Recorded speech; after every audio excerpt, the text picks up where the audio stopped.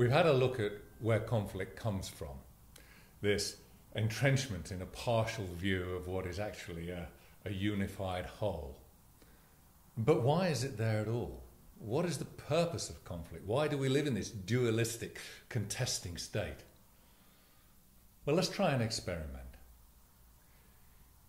If I say black, what's the first word that comes to mind? White. If I say big, small. Night, day. Up, down. Interesting, isn't it, that as soon as I say one thing, what comes into mind is its opposite. And this is very important because this has been recognized throughout the ages. The Greeks called it thesis, which we can say this is, if you like. And if I say this is, first thing, or one of the first things you're likely to think about is why it is not. And you've often had this, I know, and you've gone, wow, look at this is great. And somebody goes, oh, I'm not so sure, you know. They'll immediately think about the opposite of what you're positing. So when you say that this is the thesis, you automatically bring into existence, the anti-thesis.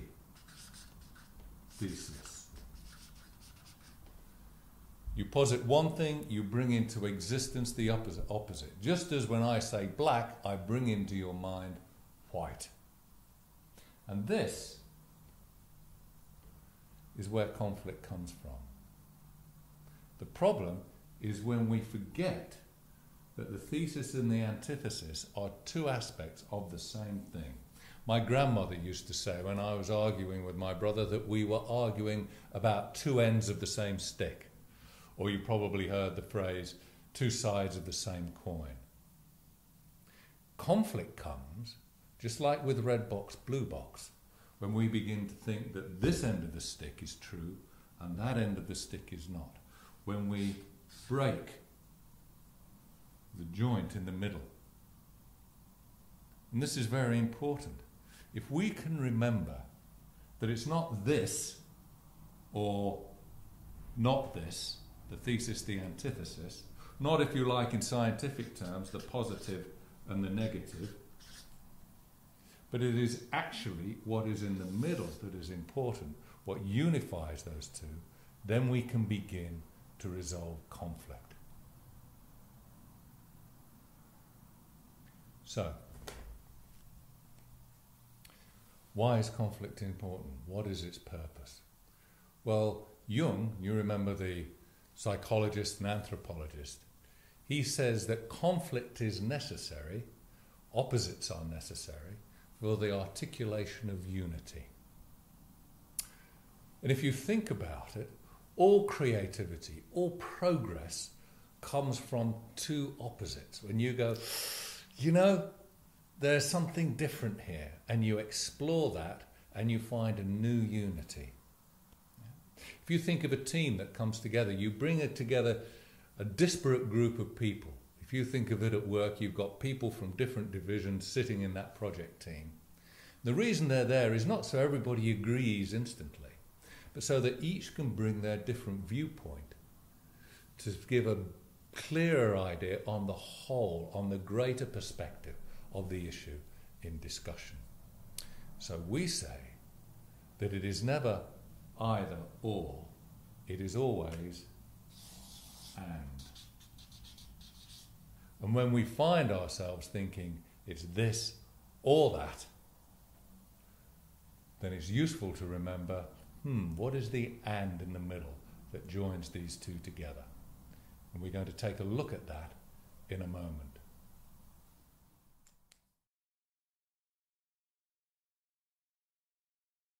So, conflict comes from, using this model, thesis bringing about its antithesis, its antithesis, its opposite. Yeah. That means that these are two different aspects on the same thing in the middle. Let me ask you, how do you handle conflict now? Think of the last time you had a conflict, at work or at home. What strategies do you use to handle conflict?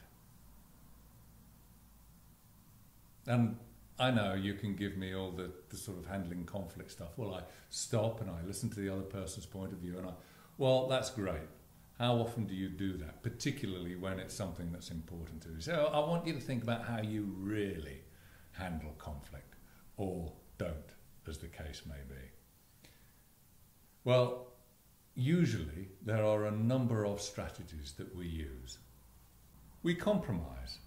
Well, okay, look, I'll give you 50% of what you want if you give me 50% of what I want. Sometimes we let somebody else decide. Okay, you have it your way. Okay, no, you're the boss. We'll do what you want. Other times we ignore it. Conflict? No, everything's fine. It's wonderful. Never felt better in my life. Or, and very commonly, we fight it out. We win, lose the conflict by fighting it out. Recognize some of those strategies? I'm sure you do. We all use them all the time, one way or the other. Only one issue with those strategies is that they don't take us off this line. If you think of the win-lose, which is often one of the most frequently used, it's actually the thesis and the antithesis fighting it out, red box, blue box, fighting it out until the one person gives in and the other person wins. It's not resolved the conflict, it's just buried half of it, killed it and buried it. Think of a compromise. A compromise doesn't really resolve the conflict. I'll give you 60% of what you want, you give me... We're still on this line. We're just moving along this line. And the other strategies of pretending everything is well, or seeing no conflict, or just giving in, are all aspects of staying here without resolving it. However, if you think of that red box, blue box example, what happened with the third person is that they had a different perspective, that they could see the common joining factor between the two seeming opposites. And in this model, just as the thesis can be called the positive and the antithesis the negative, the third thing here is what is called the synthesis. The point that brings the unity out of seeming opposites. And you've had this. You've had this in an argument when you've been discussing something and you really can't get it, and it's only through the real exploration of of the conflict of the opposing points of view that suddenly you go, I see it now. I see what you're saying.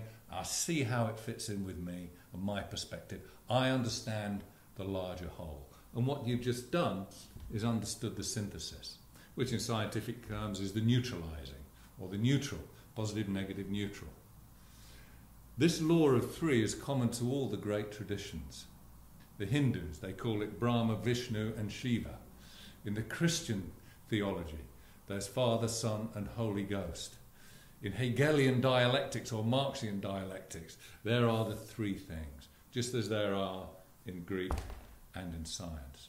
So it's a fundamental aspect of nature, of creation. How does that work?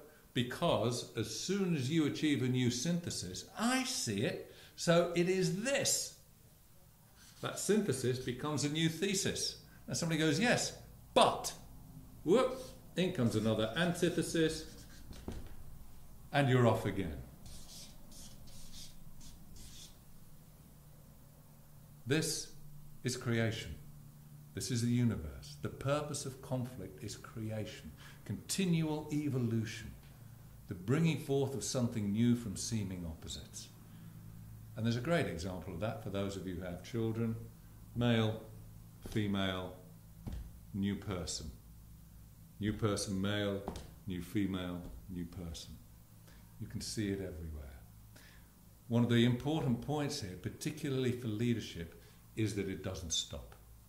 As soon as you see the unifying principle, the synthesis, that itself becomes a thesis and begins the next journey of exploration and discovery, the next journey of refinement or of improvement if you're thinking of product development. So the question is here, if I am stuck on this line, how do I actually find this higher point of synthesis? Have you ever been in a discussion and you got locked in with somebody else, and then somebody's come in, maybe the chairperson, said, now hang on a minute guys, hang on, what's happening here? What are we trying to do? What is the purpose of this discussion? Ever had that? Oh, I'm sure you have, we all have. What's happening then is they are bringing the two conflicting parties back to the deeper purpose of what's happening. Yeah? So in order to move up to the synthesis, you have to let go of your entrenched position and move down to remind yourself of the common purpose.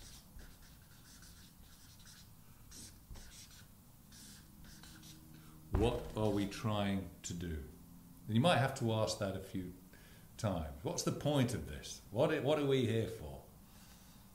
When you've got this purpose, you then understand that usually what people are arguing about are not ultimate truths or ways of doing things.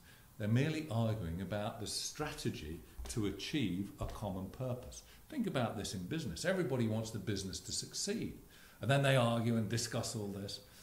The common purpose is success. So when we come back and remember that, it allows us to see that these two seeming opposites are part of a whole predicated upon the purpose. And when we've got the purpose, that then allows us to synthesize the two opposing views and come to a more unified perspective. In that example of arguing about the different strategies to achieve the purpose, it allows people to not look at why my strategy is right and yours wrong, but what's good about yours and what's good about mine, and how we might unify those for an even better synthesis to achieve that purpose. So, in summary, in order, when you're locked on the thesis-antithesis line, in order to move up to the synthesis, you first have to go down to look at the deeper purpose that you're trying to achieve. And on the base of that common purpose, you can then explore how those two seeming opposites synthesize in the unified truth, purpose, objective of whatever it is people are arguing about. So what I'd like you to do now is think of an unresolved conflict that you have. Let's choose a work conflict with a workmate, probably in a project team or in a team. I'd like you to think of your perspective, what you think is right. I'd like you to think of what they think is right and be clear on that. And then remind yourself of the purpose of the discussion. What are you both trying to achieve? When you've got that, take another look at your argument and their argument and see how a combination of both might achieve that purpose in an even better way.